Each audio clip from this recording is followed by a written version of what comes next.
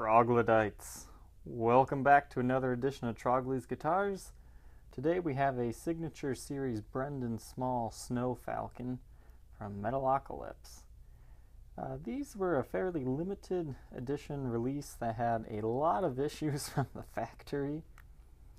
Gibson's never really been good with their white finished guitars. They always kind of turn a cream color over time due to the way Gibson finishes guitars in nitro. So let's take a look at this guitar. Once again, this is a limited edition series. I believe it was 500 of these made for the very popular Brendon Small with Metalocalypse. Similar to the Thunder Horse Explorer, they have the Snow Falcon here that Gibson did. What's unique about this one is not only the white finish, and yeah, it's a cool flying V, but you have this white polymer type board. It's a really interesting process how they make it, but you can read about that all you want online. It's just a really unique look to the guitar, which gives it this all white look. But as the finish aged, you can see it's not a perfect white. I would say it appears more cream in person than it does in videos and camera and whatnot. However, it's still a cool guitar. Now, these things were plagued from the factory with just not being finished very well, and the finish is so thin on these they easily check. There's just a lot of things from the factory wrong. There's another thing, which thankfully this one doesn't have, is there's usually a bunch of checking here and a bunch of really bad looking cracks up and down the fretboard. This one has a little bit of that, as you can see there, but not a lot. So this one is in good shape. I mean, it's not perfect, but we'll take a look at it here. It's been very lightly played. Frets show minor wear, nothing too extravagant here. Just set it up to your liking and it's perfect and ready to go. I would say the action is about medium action right now. It could be set up better, but it does play okay as is. This one's all original.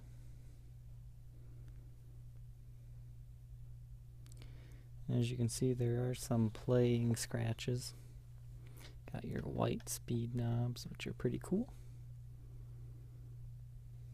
And some light nicks and dings. And there is finish checking on the front here. You can kind of see those.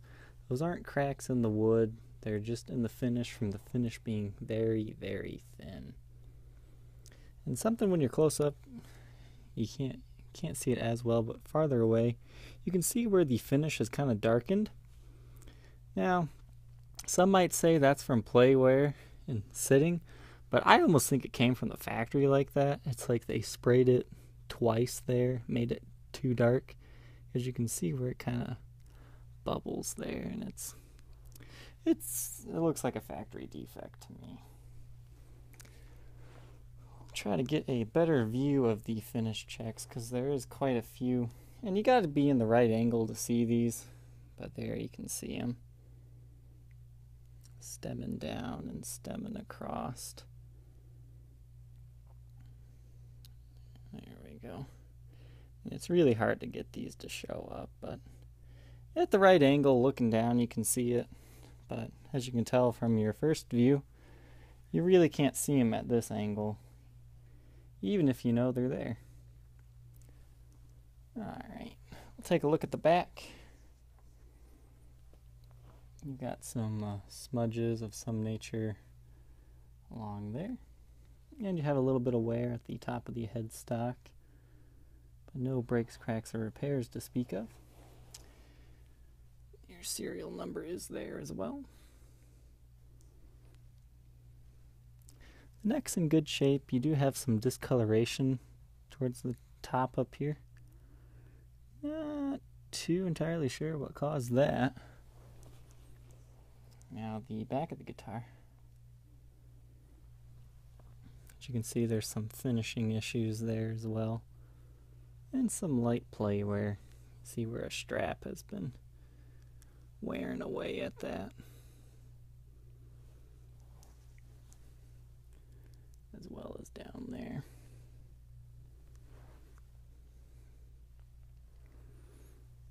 Actually, come to think of it, that's not strap wear.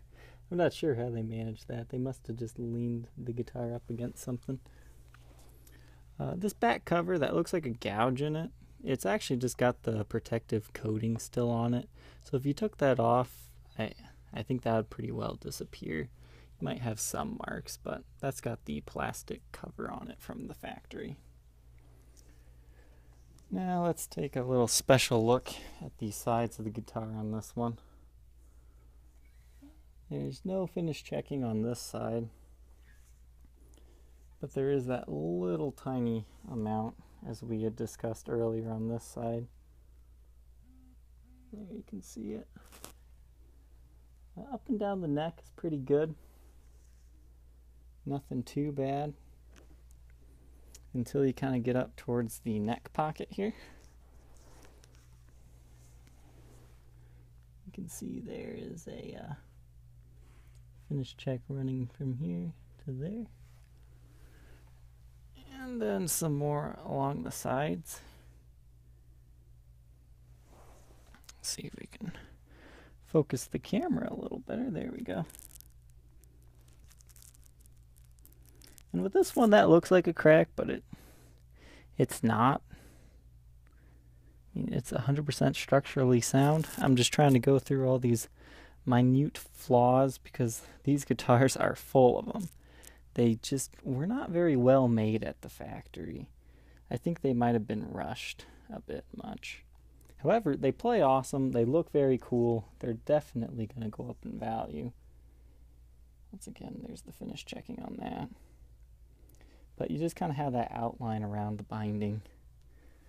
I mean, white customs get this all the time too. So it's just kind of how the white finish is. It's very hard to work with. But it does come with the original case here. Gibson USA standard V case. Comes with owner's manual and warranty card. None of that was filled out at the factory though. But it's in good shape. Nothing wrong with it. So, thank you for checking out this guitar. If you feel like you might be interested in owning this beautiful Snow Falcon, feel free to contact me on my Reverb page, or you can also contact me on my Facebook page, facebook.com/Troglys, Trogoys. Don't forget to subscribe for more guitars, and thank you for watching. Bye.